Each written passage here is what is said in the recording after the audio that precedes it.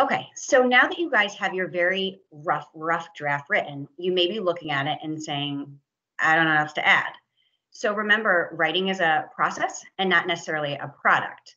So you are going to take multiple steps and write multiple drafts in order to make your narrative better. One way to do this is to kind of focus on one specific strategy throughout your narrative and then moving on to the next. So then you're not overwhelmed with all these different things you're supposed to add. So the first thing that we're going to be talking about is character development, or developing the people in your narrative. The reason why I find this really important to start with is because if your readers don't connect with the characters in some way, or at least feel as though they're a person, they're going to be disengaged and not read your story. All I can think about, and you may or may not have seen these movies, are the movies, the Twilight series, and they were books first, and then they became movies. And I read the books, and some people are going to hate me for saying this, but those books and movies were the worst character development I have ever read or seen on screen. I literally felt dumber after I read that book. And the reason is because it was 800 pages, the first book was 800 pages of Bella, the main character, going, woe is me. I love this boy. Woe is me. I'm not worthy. But that's all she did. So it's not that I didn't like her character because she wanted a man. Her character had no depth. That's all I knew about her. So after reading 800 pages, the only thing I knew about this girl was that she loved this vampire named Edward. So if that character had been developed, I still might not have liked her, but at least I could understand who she was and maybe be interested. Okay, so I'm gonna share my screen.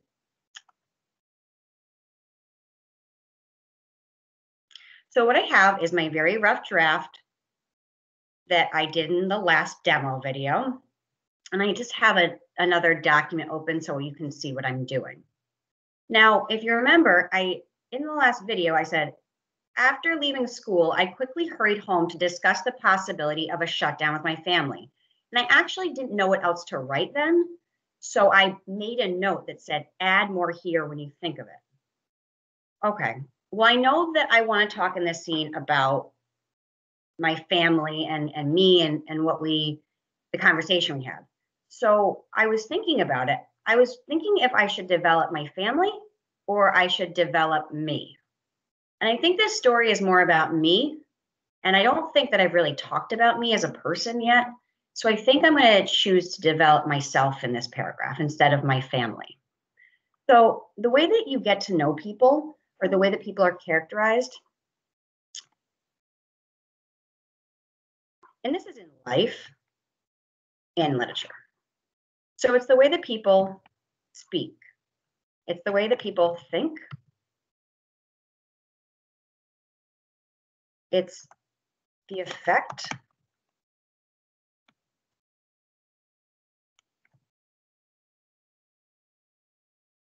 or how others view, how they act, and how they look. So these are the 5 ways that we indirectly characterize people. You could see this in life. You probably judge people on the way they speak, on what they think, how other people think about that person, how that person acts, and how they look. But this is also done, obviously, in literature.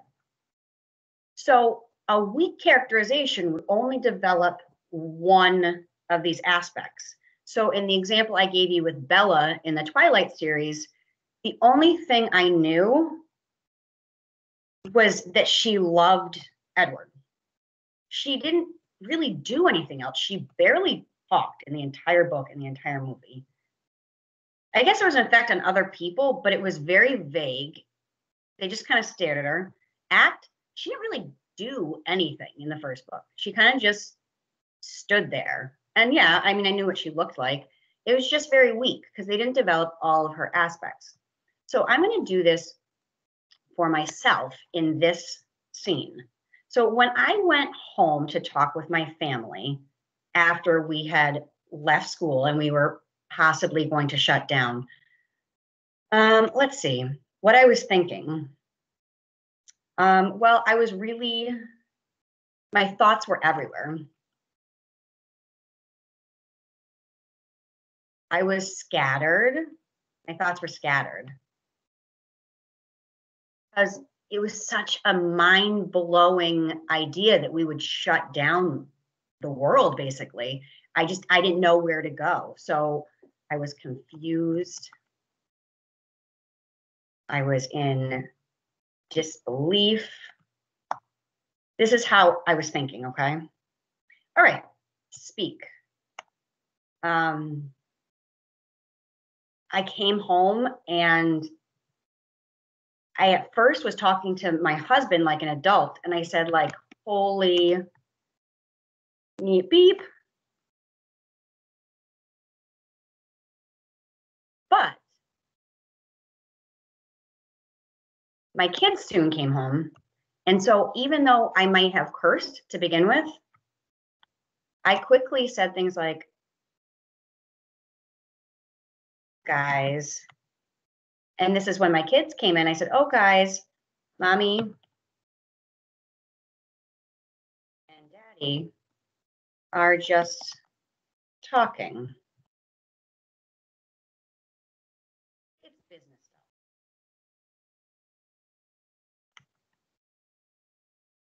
And so my language and the way I spoke to another adult was different than the way that I spoke with my children.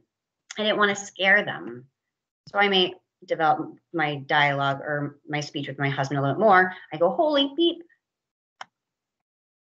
How is this really happening? I was freaking out, I'm not gonna lie. We are all going to die. This is irrational, but it's the things I said. Did I believe we were all going to die? No. But it's what I said to my husband because I was being irrational. But then I totally switched my language because I would never say something like we're all going to die in front of my kids. Okay.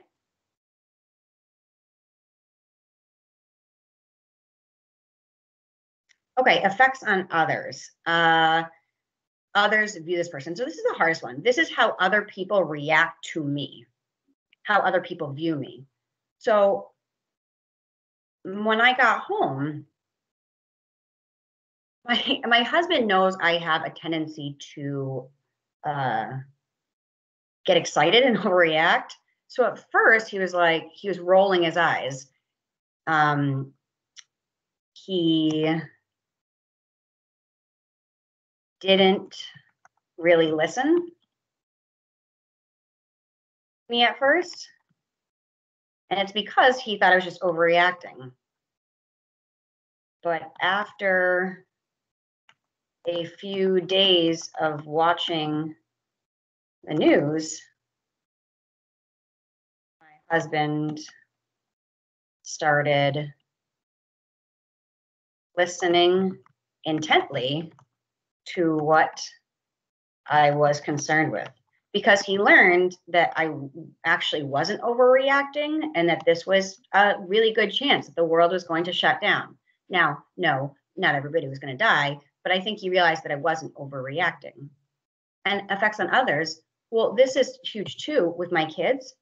If I was concerned, so would my kids.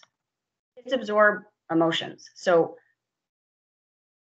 the effect I had, other people view me, my kids saw me as a stable force that would protect them. They weren't worried because they view me as that, that mom figure, obviously. Okay, the way that I act.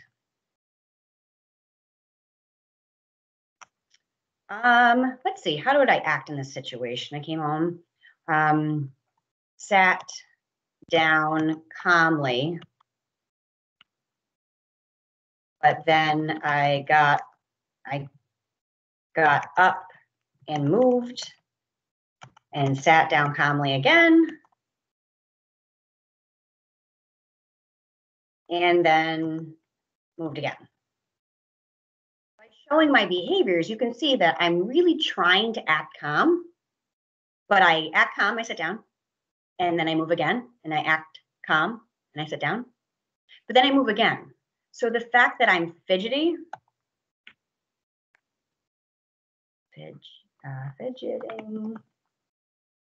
shows that I'm actually not really calm. I'm just trying to give the appearance that I'm calm. How do I look? Okay, well, after a long day, I look messy, worried, tired. I have bags. Let's say I had bags under my eyes.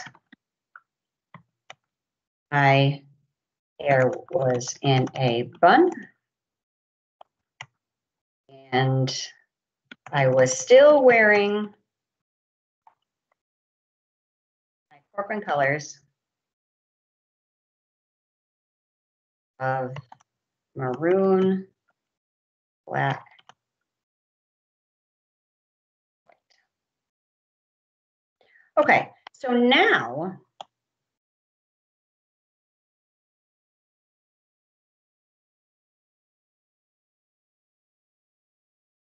all right, so now I have the way that I speak in front of my husband and then in front of my kids. I have the way that I thought. My thoughts were everywhere, scattered, confused. I was in disbelief. The effects on other people or how other people view me. My husband didn't really listen to me at first, but a few days of watching the news by my husband started listening intently to what I was concerned with. And you can see I have typos. We just fix them. If I was concerned, so would my kids. My kids saw me as a stable force that would protect them, how I act, and then how I look. Messy, worried, tired, bags under my eyes. Side note, that's still how I look, ironically. So now I'm going to come back to my rough draft, and I'm going to convert this over here. So after leaving school, I quickly hurried home to discuss the possibility of a shutdown with my family.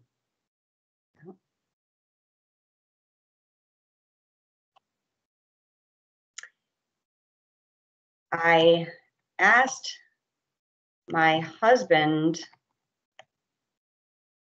ready? And then I'm just going to add this.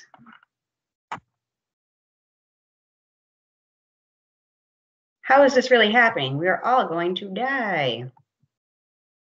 So obviously I have to do changes, font size and all that fun stuff, but we'll do that later. And I'm going to take this. I said to him that I thought we are all going to die. Now there's an error here, but I'm actually going to go over that later. Okay, and then I told my kids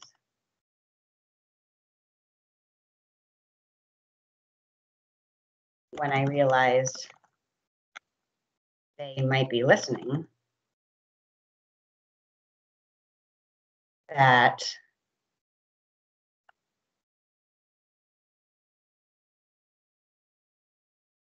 Mommy and Daddy are just talking. It's business stuff. Okay. Now what are thoughts? My thoughts were everywhere.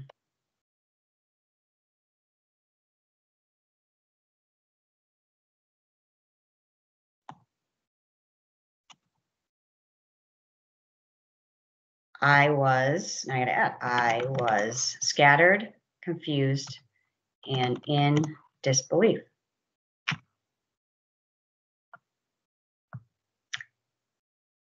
Okay. I'm going to come back to this one because I think that would be a great way to end my characterization. I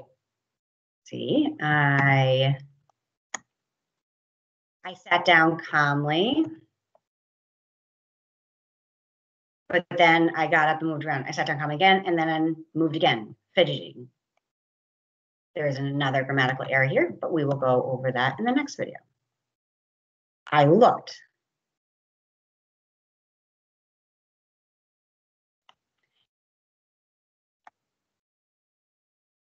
So even though I sat calmly, I looked messy, worried, and tired. And now I'm going to come back. I'm going to show you why. I just thought this would be a good wrap up because I talk about myself, I talk about myself, I talk about myself, and then the effect on others or how other people view me is all a response to all the other types of characterization. So after I talk about what I said, what I was thinking, how I looked, how I was acting, then I'm going to wrap up with my husband, how my behaviors and all of that was having an effect on everybody else. My husband didn't really listen to me at first, but after a few days of watching the news, my husband started listening intently to what I was concerned with. Now, this has to be developed even more, but you can see now that I've added so much more to my narrative in just a matter of 15 minutes. So now let's just fix this. Okay, look at how much to our story in just that little bit of time. So what I would do right now is pick an area in your text, maybe one person, maybe yourself, maybe two people, or maybe just yourself in a couple different instances throughout your narrative. So pick 2 or 3 spots to develop either one character over multiple times in your narrative, or develop multiple people and just do one each. But either way, develop your characters. And the easiest way to do that is to simply do what I did with the character development, with the graphic organizer, with the Steele method of characterization. I hope this helps. If you need anything, please contact your teacher. I will be providing this document as well as the Steele method to your teachers. So if you need it, ask them.